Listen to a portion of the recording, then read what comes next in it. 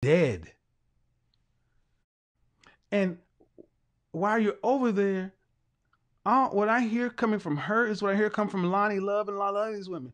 You're using your platform to attack and target high value black men. That playbook is dead.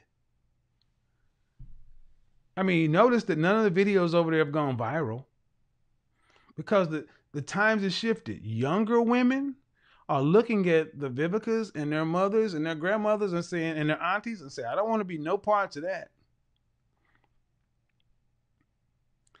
They're angry, they're upset, they're mad, or whatever, and they will be loath to admit it that they know in their heart of hearts they've missed their shot. They know they missed their shot, and you can't turn the clock back.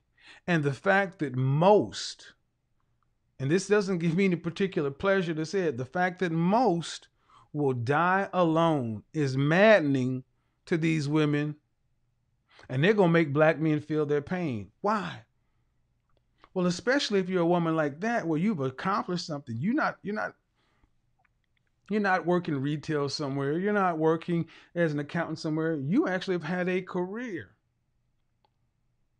And you look at you, she looks at her white counterparts or non-black counterparts, and they were able to parlay that career into access an opportunity with other people, other men, and to lock down a man and produce a family.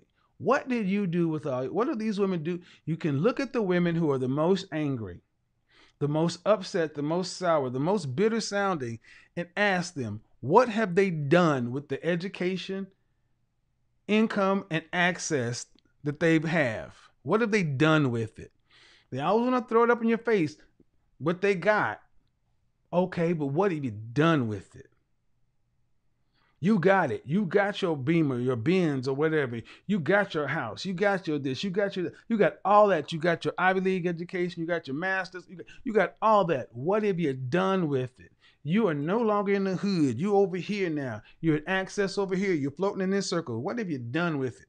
What has it netted you? What has it gotten you?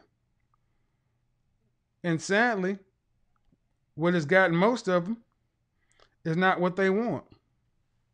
It's not what they want. So, when we look at what 50 Cent said, that he said he likes something exotic. You know what exotic is in the black community? Femininity, submission, cooperation. That's exotic. That's exotic. When you got a brother say, why would I want to get a woman with Brazilian weave? Why don't I just go get a Brazilian woman? You can't fault that.